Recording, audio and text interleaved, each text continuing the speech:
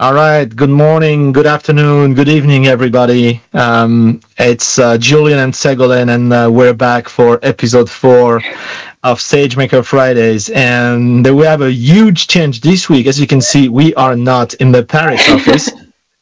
We are in separate locations because we are in lockdown again. Yes, but this is not going to stop us from meeting all of you out there and helping you with machine learning, right? So, well, I'll just introduce myself again, but you know us by now. So I'm Julian. I'm a principal developer advocate working on AI and machine learning. And of course, we have Ségolène with us. Hello, everyone. So my name is Scikit-Learn, and I'm a senior data scientist working with the AWS Machine Learning Solution Lab. All right. And thank you again for joining us, Sego.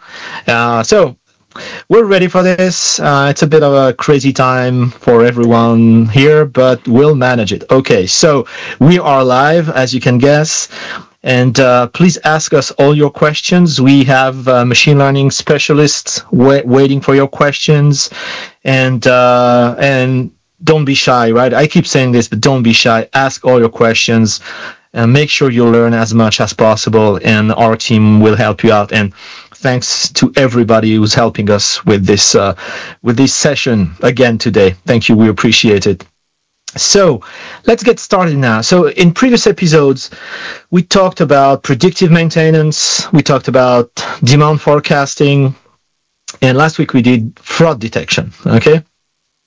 So this week we're actually going to do something a little different. Of course, we're going to look at a business problem, which is credit decisions. But we're also going to focus on explaining how the model predicts, right? The whole explainability thing. Really, really big topic. So, Ségolène, can you tell us a little bit about the content today? What are we going to learn? So today we are going to work on a very interesting real-world use case. Let's say you want to apply for a credit at your bank for buying a new dishwasher because yours are It broke, yes. It broke, yes. All right. And based on your some of your personal data, the bank will approve or reject your application. But you can be very frustrated if the bank denies it without giving you some explanation. And you would even say that the decision is quite arbitrary, and you would like to know what kind of factor had a negative impact on your application. And this is what we are going to do today. We're going to first build a classifier to approve or reject credit application based on personal data. Right. And then we will understand how the model predicts the response by introducing some explainability into the result of our ML model. Okay, that's nice. Yeah, and indeed, model explainability is the degree to which humans can understand the cause of decision made by a machine learning model. And after this episode, you won't say anymore that ML models are only some black balls full of witchery. Oh, well, that's okay. We'll see about that. So when you say humans can understand machine learning models, you mean real humans, right? Not data scientists, right? Exactly. Normal people like normal me. People. or even my grandmother. No, this is great. We really try. We really need to crack the mystery of machine learning prediction, and it's a big concern for a lot of companies, a lot of customers, especially if you work in highly regulated industries like financial services or healthcare. You just have to. It's not just enough to give an answer. You have to explain why you came up with the answer. So, tell us a little more about the tools we're going to use today, and then we'll discuss the use case in more detail. So today we are going to do, as I mentioned, a classification model based on a dataset containing a feature that describe credit application and its applicants. Okay. And in order to do so, we are not going to use the famous XGBoost algo we already mentioned last week, but another gradient boosting model, the LightGBM, and we are going to use the Scikit-Learn on Amazon SageMaker to do so. And then we will explain decision, here the results of our model using SHAP. In a few words, it will help us to understand which features have the most impact on the bank decision. Okay, well, that's really good stuff. I mean, yeah, SHAP or SHAPE or however you want to pronounce it. So French or SHAPE? Probably SHAPE. Let's go with SHAPE. Doesn't matter. It's coming up a lot, right? I think it's one of those. There are different techniques for model explainability, and I think SHAPE is a really interesting one. So I'm really curious what we're gonna learn here. So we're going to go pretty deep again. You know us, right? We can't help but go deep on this stuff. We love it. We hope you love it too. So get some coffee, get anything, whatever you need to keep you awake in the next hour, and we're going to get ready, right? So as usual, all of it is online. Let me show you the repo we're going to use. Here it is. Okay, hopefully you can see my screen. So it's another great repository built by our machine learning teams. You can find all of those are under the AWS Labs repo, and this is one called SageMaker explaining credit decisions. Okay, and this one is particularly interesting because, as we will see later on, it uses additional AWS services. It's not just training and deploying. It also generates a data set. It also uses a bunch of extra services in the process. So we'll talk a little bit about that. But it's a very, very good one. I really, really recommend it. Okay, so we're going to dive into this. But as always, our focus is not just click, click, click in the notebook. We want to understand why we're even doing this. So let's discuss the problem and how we're going to solve it. So yes, it is a classification problem. We already discussed this in the fraud detection episode, and we use, I believe, XGBoost there to solve it. And I would say it's kind of a similar problem, right? Binary classification, yes or no. Does your credit get approved or not? So we'll look at this, of course, but it's not so different from what we've done before. I think we should focus on the explainability problem.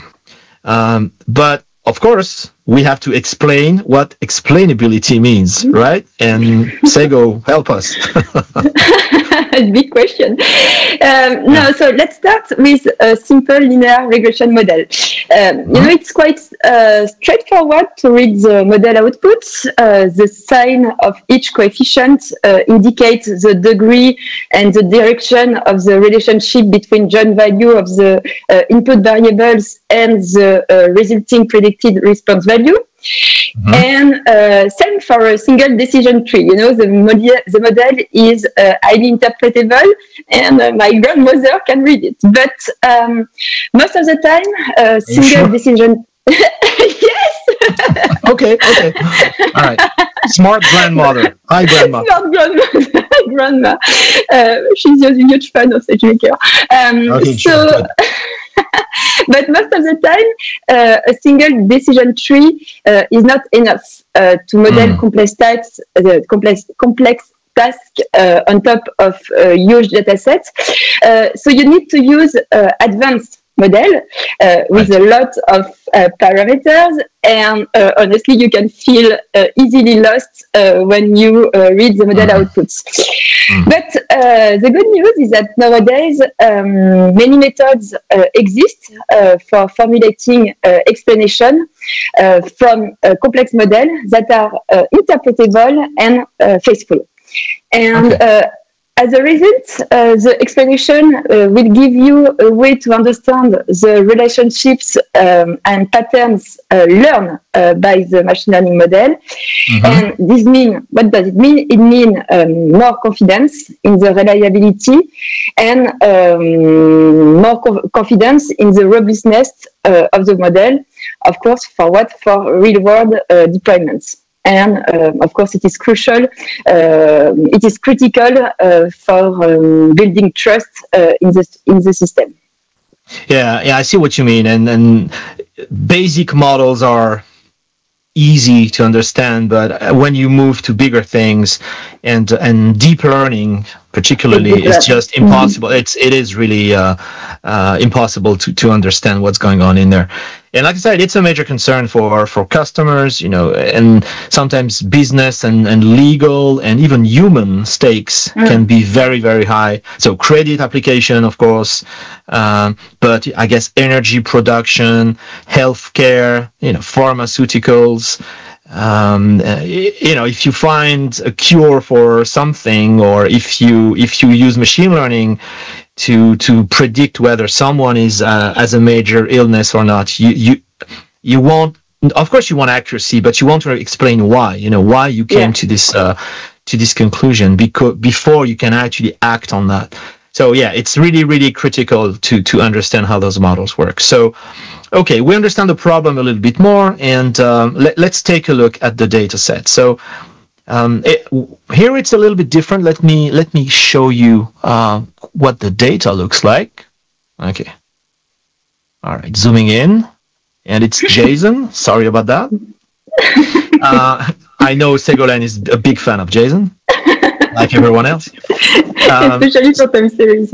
Yes, absolutely. So where does this come from? So actually, this is a synthetic data set, right? So it's actually built on purpose for this example. And it's actually, the way this is done is actually pretty clever. So we start when we run the example in this repository, we start from a CloudFormation template, right? You can launch the CloudFormation template here and build a stack, and it's going to create it's going to create a whole bunch of different things. And when it comes to the data set, let's focus on those icons on the left. So the first thing it's going to create is a Lambda function. So it's a piece of code running on managed infrastructure. And this piece of code is actually going to generate the synthetic data. And it uses a library called Faker. Okay, you'll find the URL on the last slide. So Faker lets us generate addresses and people information, etc. So we generate data sets. We have one credit data set, we have one people data set, we have one contact data set. And Faker is a very cool library, by the way. If you're not familiar with it, it's nice. And so we have those I would say fake files in S3, right? And then we run a glue job. I will explain what glue is. We run a glue job to generate the actual data set. Okay, and this is the data that's written back to S3 as a training set and a validation set, etc. Right? And whoops, why did I click on this? Sorry. Maybe I should show you what Faker is. Here it is. Right. Okay, here's Faker. All right. Okay, so very, very simple library to generate fake data sets. All right, so it's a good name for it. Again, all the links will be on the last slide, so don't worry about the resources. Okay, right. So once we have this data ready, as a training set and test set, etc., we use it on SageMaker as we usually do, right? So a little bit different. So glue is a fascinating topic, but we're not going to go extremely deep on it. I'm just going to show you quickly what we're doing here. So first, we have a crawler. A crawler is just exactly what the name is, right? We fetch data from so the raw data written in S3 by the Lambda function. We fetch it, right? And then we run a job. And as you can imagine, all this stuff takes place on fully managed infrastructure. And running the job really means running a script. And Glue is based on Spark. Okay, so if you guys like Spark, you can bring your own script. And you can see here, basically, we're loading the data. Yeah, let me zoom in a bit. It's probably a little hard to read. And then we join, we load those 3 JSON files that we generated, and we join them, etc., etc. And then we write everything back to S3. Okay, and this is what we get. Okay, so we get JSON lines with number of feature. Okay, and you can see each feature belongs to a certain category, right? So we have a credit category, finance category, employment category, etc. And then within those categories, you have the actual features, right? Employment type, employment permit, accounts checking balance, etc., etc. Okay, right? So it's what the data looks like. I think the reason no one would actually use a real life non-anonymized data for this, right? So you go ask your bank if they can give you a data set, but probably they're going to say no. So this is a good option. And the last thing I want to mention is we have a schema as well. Okay, so that's generated by the script. So we have pretty much the type. Of course, we have a description as well, but the type for each feature, which is useful when we're going to do feature engineering and feature processing later on. Okay, and we have about 1,000 credit applications in that file. Okay, so not a big data set, but again, we're just trying to understand how this model predicts. So, toy example, not a lot of data needed. Okay. All right. So I think we're good on the data set. Now let's talk about the algo. So Sego, you mentioned the LightGBM algo. Yeah, the new one. I hope I'm afraid it's not going to be a light topic, right? But I'm out of coffee as well. But I'll do my best. Okay. So can you explain LightGBM a bit? Yeah, sure. So for people who are interested in this algo, please have a look on the paper. It's like super well explained. But what is LightGBM? So what means LightGBM? So that means light gradient boosting machine. So it's a gradient boosting framework that use tree-based learning algorithm. So we are going to use it through Scikit-Learn. And this algo is designed to be distributed and efficient, and it can be used for regression, binary classification, multi-classification, cross-entropy, etc. But let me explain what it means for real-life data. So, sorry to interrupt. Pretty much the same problems as XGBoost, right? Yeah. Exactly, it's like classification, and but after we will see that depending on the data you have, the amount of data you have, sometimes you need to change the algo or compare the performance of different algo. And LightGBM, GBM can be a good candidate in some circumstances. Okay. So LightGBM is a new implementation of the well-known family of the gradient boosting decision tree family, so the GBDT. Okay. We quickly explained last week when we discussed XGBoost, and in a summary, GBDT algos are some builds an ensemble of tree-based model where each tree try to fix the prediction mistakes done by the previous tree. Right. So I'm just showing on screen the slide from last week, right, where we show the trees and the basic description of XGBoost. So yeah, please continue.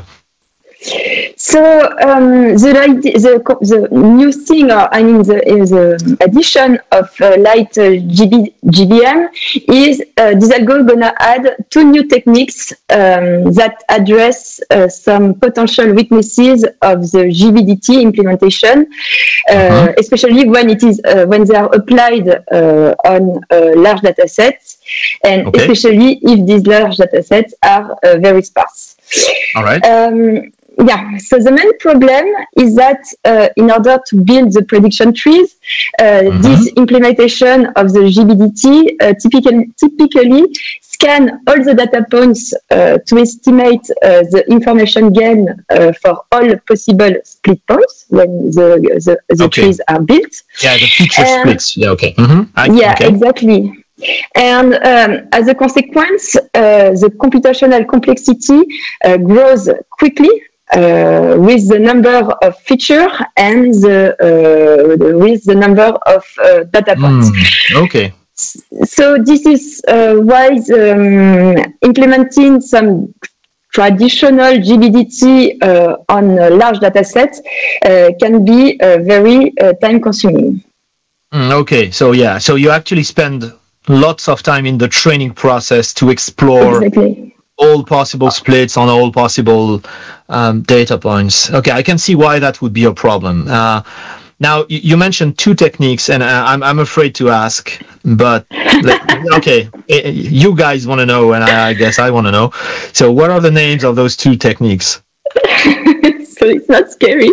The first technique is called the GOS. So it means the gradient-based one-side sampling, and the second technique is the EFB, exclusive feature bundling. Okay, why did I ask that question? Okay, but now you have to explain what that means.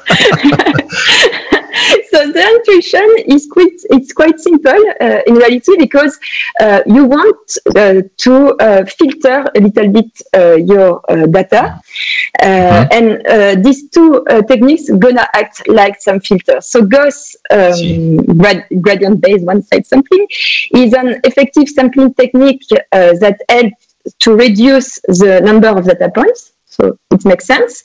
And the EFB, so the exclusive feature bundling, gonna reduce the number of features by grouping mutually exclusive feature, treating them as a single feature. So the idea is you're gonna work both on the number of data points and on the number of features.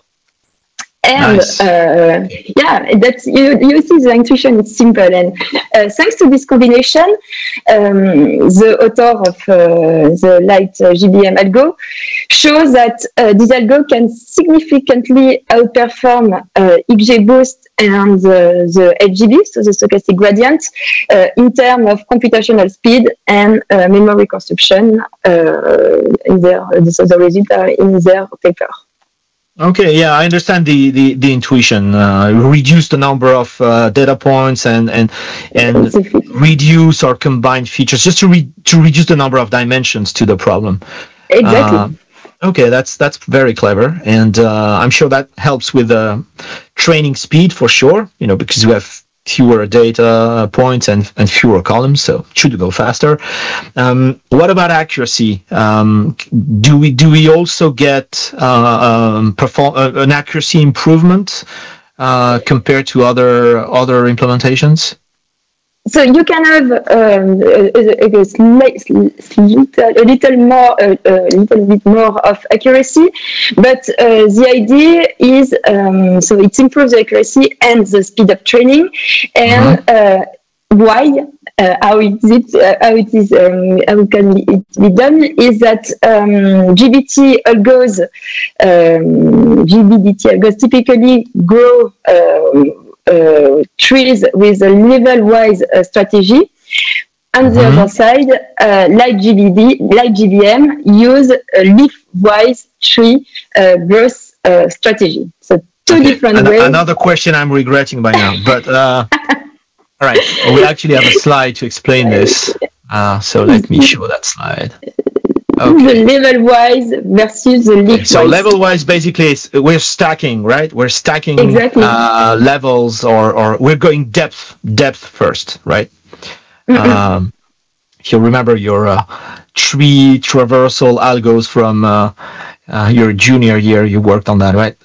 So it's depth first. So stacking layers on the tree, and LightGBM actually grows trees in the other direction. And I'm sure there's a lot of crazy math associated to this, and why that it's actually better. Yeah, you can read. There's a great summary in the LightGBM documentation, and of course the research paper. Okay, so I think we understand LightGBM a little better. So to sum things up, it's a very versatile algo, just like XGBoost, but it uses crazy fancy techniques to speed up training and get to, in some cases, get to higher accuracy. So that's pretty cool. Of course, we're going to use an existing implementation, and we're going to use it with Scikit-Learn, as you mentioned, right? So let's take a look at the training script. Start to look at some code here. All right. So we're going to focus on the most important bits. So this is a Scikit-Learn script that we're going to run inside a Scikit-Learn container on SageMaker. We're actually building a custom container because we need to have LightGBM installed. We need to have SHAP installed. And yeah, there are tricks to do this with a standard built-in container, but here we're using a custom container. So let's quickly look at the training function per se. Here it is, which is pretty simple, and because it's Scikit-Learn, and it's always very nice and neat with Scikit-Learn, which is why I like it so much. So first, of course, we load the data, and the data is organized in different data sets. So of course we have the training data, the testing data, and the training labels, and the testing labels. And we have the actual data and the schema, right? So I showed you those files already. Okay, so we load those from locations that are passed to the script by SageMaker, and this is called script mode. I think we discussed script mode before, which is a very simple way to run your framework code on SageMaker, receiving hyperparameters and dataset location on the command line, right? If you've never heard about script mode, you can go and read about it in the documentation, but that's really what it is. We just pass hyperparameters and dataset location to the script on the command line, right? So we read them as command line arguments. Okay, then we have very simple pre-processing. I'm not going to show you the function. I'm just going to explain what it does. So it actually converts all numerical values to 32-bit floating points, just casting them to floating point, and it one-hot encodes categorical variables. Right, that's it. So that's what it does. It's literally a 5-line function. Then we create the actual classifier. Okay, and we have some parameters here. So I think, Sego, we're going to need a bit of help here. So max depth. Okay, that's how deep the tree is, right? Yeah, exactly. And this hyperparameter is super important, especially when you want to deal to fight the potential overfighting aspect of trees, especially when your data is small. So yes, you can play with this hyperparameter. Yeah, keep the tree small enough not to come up with crazy splits that could be very accurate on the training data, but really mean nothing in the real. Oh, exactly. Overfitting is always a problem. Okay, so this is okay. Number of leaves. I guess number again, of leaves is just the maximum number of leaves on the tree. So again, keep the tree small enough. Simple. Yeah. Especially again, if you have like small data and you want to avoid overfitting. So yeah. Okay. Yeah, this one I think is the number of trees, right? Number of estimators. So how many trees are we actually building? Min child samples. What is this thing? Is the minimal number of data in one leaf, and again, this is a parameter to play with when you want to deal with potential overfitting risk. Okay. And boosting type. So boosting type, I would expect, is what algo do we use to actually build the gradient boosting elements, right? How do those trees actually predict together? Yeah, exactly. And if you want to know more about that, have a look at the documentation. You will see that you have different type of tree boosting type. The default one is the GBDT. And in our case, we are going to use the DART one, which means dropouts meet multiple additive regression trees. But again, depending on the data, etc., you can play with this kind of hyperparameter. Okay, and if you want to try that crazy Gauss thing, then you can actually set it here, right? Okay, exactly. All right. Okay, so I think we're good on hyperparameters. Then we use a standard Scikit-Learn pipeline to combine that pre-processing step and that training step, right? And then we basically train the pipeline on the training set. And then we run the test set through the pipeline, and to get some metrics, I'm guessing, and then we save the model in Scikit-Learn in joblib format, actually, in the location passed by, again, you can see here, passed as a command line argument. So, right, this is really vanilla Scikit-Learn. Again, the only difference is we read hyperparameters and dataset and model path on the command line, and we use that inside the script. So if you have existing Scikit-Learn code, it's very, very easy to adapt it and make it run on SageMaker. Okay, so I think we're good on the training part. So what metric will we use for this model? What's an appropriate metric here? So LightGBM supports lots of different metrics, but here in our case we are going to use the AUC, the area under curve, which is really a good metric for binary classifier. Yeah, it's a good place to start. And once again, our focus today is not to get the maximum accuracy. Our focus is to train a model that we can go and explain. Okay, so we have a data set, we have an algorithm, we have training code. So let's put all those bricks together and let's train the model. Okay, so let me switch to the training notebook, right? So yeah, just a quick. So this example is broken into a number of notebooks. The first notebook is the data set generation. Okay, so pretty much what I explained earlier, starting from the Lambda generated data with Faker, and then we run the glue job, and we end up with that JSON file and that JSON schema that I showed you. Okay, so that's part one. And part two is training. Okay, so now we have this data in S3 and we need to train.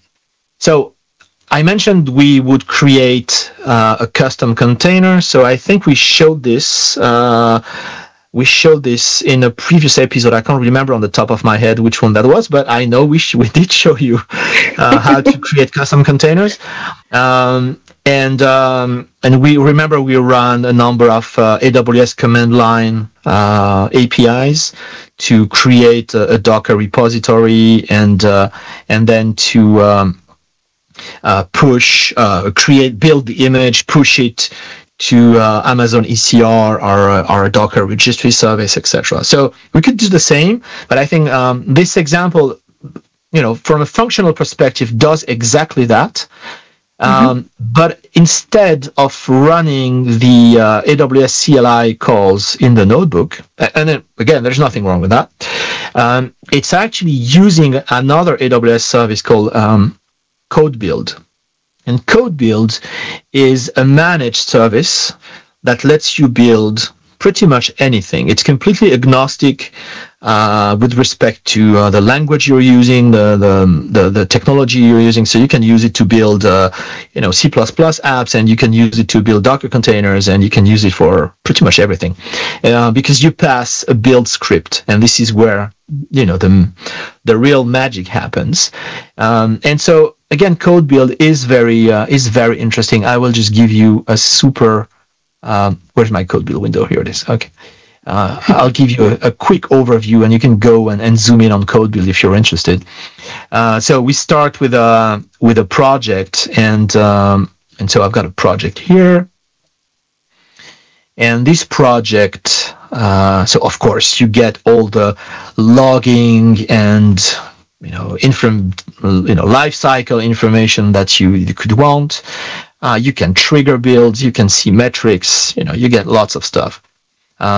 But most importantly, you see, so you see all the details here, right? And what it comes down to is the build script that you pass, and this is it, right? So you have to provide, when you create your project, you have to provide a YAML file, which is called a build specification. Here's the one we're using here. And this is pretty much the description of the build process and the commands you want to run. So this is a really, really simple one. It only has two phases, which is install some dependencies and then build. But you can have more steps than this. And of course, the commands that we use here are the exact same commands that we used when we were running those things in the notebook, right? So create, log into our ECR registry, and then build the image and tag it and push it, etc., etc. So if you've never used that Code Build and you end up, you find yourself building apps, building containers a lot of time, and you want to do this on managed infrastructure and simplify everything and automate everything, Code Build is a really good way to do it. Very, very nice service. And of course, it's fully integrated with Code Deploy. So if we were pushing this container to a cluster, right? If we're pushing this to ECS or EKS, we could do this. And we can build pipelines to automate everything. So again, all those tools are interesting, and they kind of make sense here as well. Okay, so this is how we build our container. This is the script, right? Pretty simple. Now let's go back to the notebook. So here we see the output of that container. Okay, so Code Build succeeded. Push the container to Amazon ECR. We've seen this before, and then we're back into SageMaker territory, and this is SageMaker as usual, right? We use the Scikit-Learn estimator, okay, from the SageMaker SDK. We pass the name of the image we just built. We pass the script. So here we have an entry point script for training, which basically calls the train function that I just showed you before. It's nothing particular here. Hyperparameters, how much infrastructure do we want to train on, and all the paths for the model, and etc., etc. There's nothing really new here, right? The only thing here, we have some extra parameters like source dir and dependencies, because we want to inject extra source files and potentially extra dependencies. We have a homemade package here that we want to load in the script, so we can use those estimator parameters to pass them to the entry point. But that's about it. Okay, so same old. Create the estimator. Call fit, right? Passing the different channels. So I think, Sego, so far, in all the examples we've used, I think we only had one or two channels, right? I think we had training and test, and that was it. And so sometimes people ask me, can I have more? And the answer is yes, you can have more. So here we can see 5 channels. So we have training data, test data, training labels, test labels, and the schemas, right? So that the script can understand which type each feature has for that simple processing that it's applying. But yeah, you can pass multiple channels, and you could, if your training data is broken into different pieces and it's all over S3, you could have, training channel 1, training channel 2, etc. It works okay. Okay, so we call fit. And again, it's business as usual. We trained for 75 seconds. Again, we did not set up spot training here, but we could save some money by doing that. We showed you this in a previous example, so go and look at those. So, Sego, you told us we would use the area under curve, so we get there, right? We get to almost 80%. Is that okay? Yeah, it's like super okay. Super okay. All right. If you're happy, I'm happy. After again, the metrics are relative, so you need to create first a baseline, and after you're gonna try different hyperparameters, and you will see which one can improve the accuracy, etc. Again, it's depends about the data, and here in our case, it's not so bad. Okay, yeah, for a first attempt, 80% is pretty good. Okay, so we have a model. The model is in S3. And now we can deploy it, right? So how do we deploy it this time? So this time we are going to deploy to a real-time endpoint, and after we will predict with a custom script using SHAP to return the feature importance. Okay, all right. So we're almost at the end of the workflow here, right? So exactly. And generate data generation, training, and now deploying and predicting. And predicting. And again, it's pretty cool it's pretty cool to combine all those services, right? I think this is a really fun way to do it, and efficient as well. Okay, so. We looked at endpoints before, so of course we're going to look at prediction, but it's nothing new. We've seen this before. So again, let's focus on SHAP. Okay, so it's a very popular topic, but it's a bit of a mysterious topic as well. And if it's the first time you hear about it, it sounds a little strange. So Sego, we need your help once again. So what is SHAP, and how does it help? Right? Why is this a good tool for explainability? Tell us more. What does it mean? So SHAP, not SHAP, stands for Shapley Additive Explanation. Where does it come from? So Shapley relates to a game theory concept called Shapley values that is used to create explanation. In game theory, a Shapley value describes the marginal contribution of each player when considering all possible coadditions. So the idea is, yes, to capture some weight, some kind of weight when you consider the world of all possible. And so again, from game theory, it's not a new concept, but when it is used within a machine learning context, the Shapley value describes the marginal contribution of each feature when considering all possible sets of features. So, after the additive stuff of the name relates to the fact that these Shapley values can be summed together to give the final model prediction. In a nutshell, what does it mean? It means that the contribution of each feature is a positive or negative number that either increase or decrease the predicted outputs. So you can see. Yeah, it's like the intuition is very simple. You just need to have a way to do it, and Shapley can help you in this case. Okay, so in our case, the output is a probability, right? The output is it's a yes or no problem, but in fact it's going to be a 0-1 probability on your credit risk, right? 0 means you're a super safe customer, and 100% means you will certainly, default on your your credit, and that's not good. And now, so if I understand correctly, so SHAP will actually say this feature and the value of this feature for this specific customer is increasing or decreasing the predicted credit default, right? That's what we're doing. Exactly. Okay. Yeah.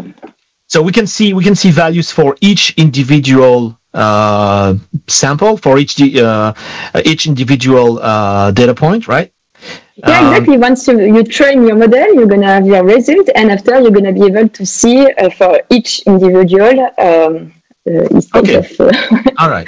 Okay, I understand I think I get the intuition. Okay, and of course you can read all about it here and go and try SHAP with your own code, and of course we're going to use it with our model. So let's go to the prediction notebook now. And okay, there's a little bit of moving stuff around because we have multiple notebooks, but what we're really doing here is we're getting that model that we just trained. Okay, and yeah, maybe I should explain this. So if all of it was running inside the same notebook, right, we would just call estimator.deploy, right, in the previous notebook. Okay, just like we've done in all the other examples. Now here we're running this in a different notebook, so we don't have access to that estimator object, right? Mm-hmm. So we have to actually kind of rebuild that context, and we use this Scikit-Learn model object, again from the SageMaker SDK, which is going to go and reference the trained model that we used in the previous notebook and create an estimator object where we can actually go and call deploy, right? Or it's a model object, but it has a deploy function. Okay, so it's a good technique because the way we run those demos is a little bit artificial all the time because we have the A to Z workflow, but a lot of time, maybe you're training on Monday and then on Tuesday, Wednesday you want to deploy and experiment. So this is how you can go and deploy or redeploy models that have been trained, right? You create a model object and then you call deploy on that. Okay, a little bit of a SageMaker content here. Okay, and then we deploy as usual on a C5 Excel instance. We wait for a few minutes, and we have an endpoint. Okay, so now we're ready to predict, right? And again, we're using a custom container for this, and let me show you quickly the prediction script. So we have a model function, and the model function is responsible for loading the model. So when the endpoint comes up, SageMaker will call that model fn function to actually load the model. Okay, so that's what we're doing here. You can see it here, right? We load everything and we instantiate that, and here we are. We have a model ready to go. Okay. Okay, we have a little bit of a technical code here. So there's a little bit of pre-processing to make sure we actually pass the data, the incoming data, in a format that LightGBM can predict with, and then there's the predict function. Okay, and it's a little complicated because it's taking into account different scenarios. What we're really doing here is we are predicting with the model. Where is that predict function? Here it is. Okay. All right. So we predict the probabilities on the features. Okay. And then we output all the SHAP information, and we're going to look at it. So most of this is really vanilla SHAP code. It looks a little bit complicated because again we're accounting for different scenarios, different prediction scenarios. But you can certainly simplify this for your own example. And again, the SHAP repo has some examples, and you can go and run those first. Maybe this one is a little too advanced for today. Okay. So this is what we're doing here, right? So we're receiving data, putting it in a format that our algo understands, and then predict, and then use SHAP to extract the information. So let's take a sample here, right? So here's a sample customer, and again, we see all those features here, okay? So that's your Joe customer or Jane customer, and we're going to predict, right? So we predict and just predict, push that data to the HTTP endpoint that we created, and we see we have a default RIX of 27.62%, right? So, you know, if you say no to my dishwasher credit and saying, sorry, there's a 27% chance you're going to default on your dishwasher loan, that's not working for me, right? So, and plus it doesn't tell the whole story. So this is how SHAP is actually working, right? So there's some nice visualization here. We're just going to jump to the actual graph. So what do we see here? Okay, 27% Sego is the actual output. What are those red and green bars here? What do they mean? So again, they are based on a kind of Shapley score based on each. So here it's like the family of each feature, so personal, contact, residence, etc. And after, depending of the score and the contribution of each feature on the output of your model, you're gonna be able to see which one has the most impact on the decision of your bank.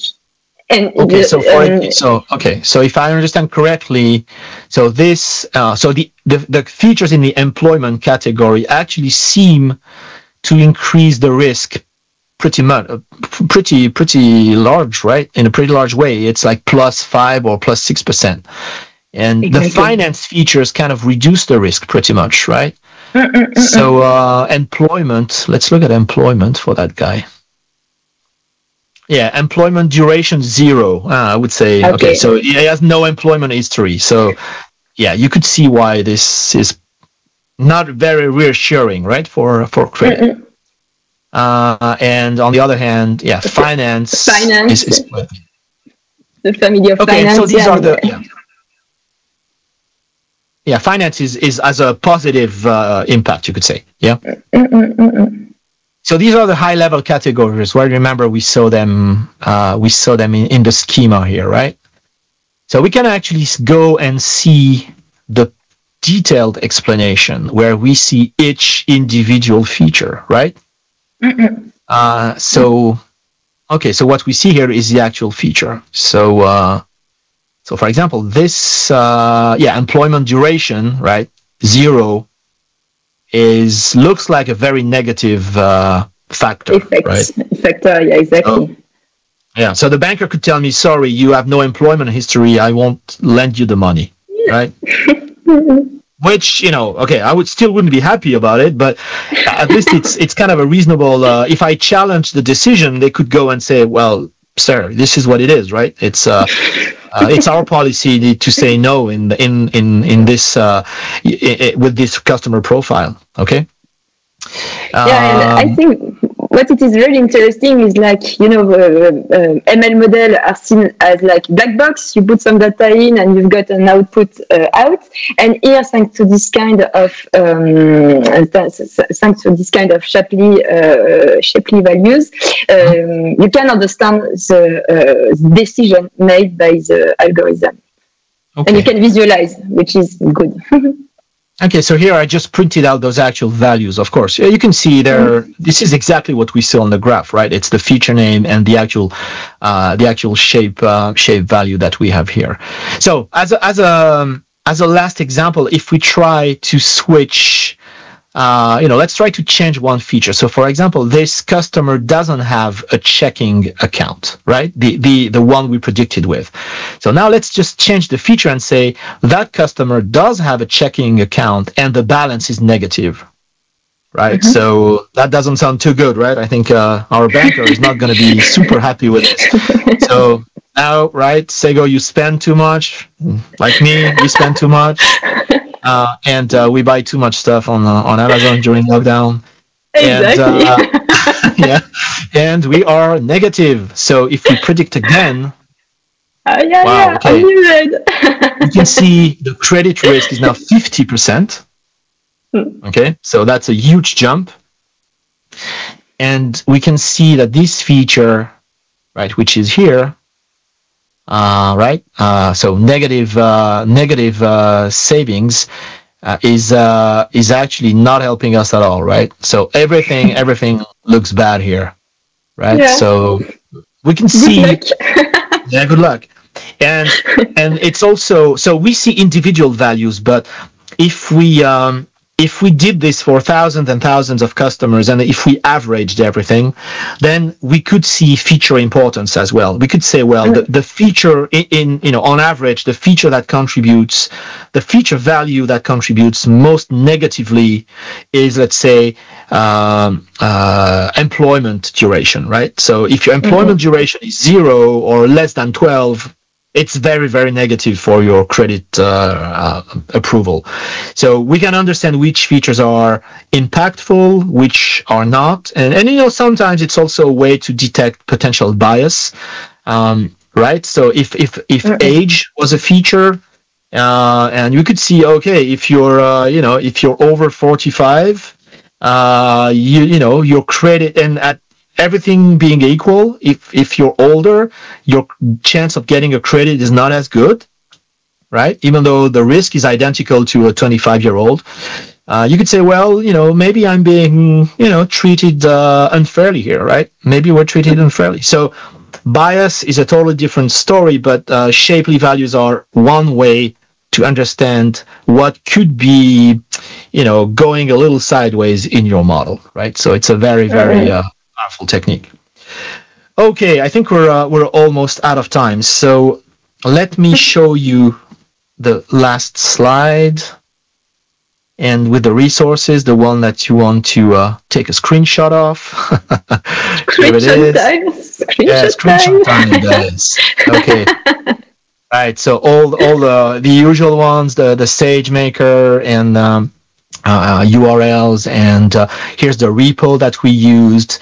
The Faker information, the LightGBM paper, the LightGBM and Shapely docs as well. Don't forget, reInvent is coming this year in a few weeks. It's free, and we hope to see you there. There's going to be a lot of great content, and of course SageMaker content. And I mentioned it so many times, it's embarrassing now, but I have this SageMaker book out. The only reason I'm mentioning it is because for a few more weeks you can get a good discount and on the paper edition and the ebook edition. So I'll leave it on for a few more seconds so that you can take a screenshot. Thank you everybody for watching us again today. Thank you, Sego, for the invaluable explanation on data science and machine learning. I learned a lot today again. Next week, we're going to switch topics, and we will talk about natural language processing. And we'll talk about a technique called topic modeling, which is pretty cool. It's an unsupervised learning technique to group lookalike or related documents. And we'll use the Amazon Reviews dataset, which is very fun to work with. So there's going to be a lot of crazy stuff to learn again. So make sure to join us next week. Thanks again. Thank you, Sego. Thank you to all our AWS colleagues who helped with this session today. Couldn't do it without you. Thank you. We hope everybody had a great time, and we can't wait to see you next week. Until then, if you're in lockdown, stay safe. Be reasonable. Don't do anything stupid. Take care of your loved ones. Read about machine learning. You have some extra time since you're not going out and partying. So lots of time to learn and study and keep rocking with machine learning, and see you next week. Bye-bye.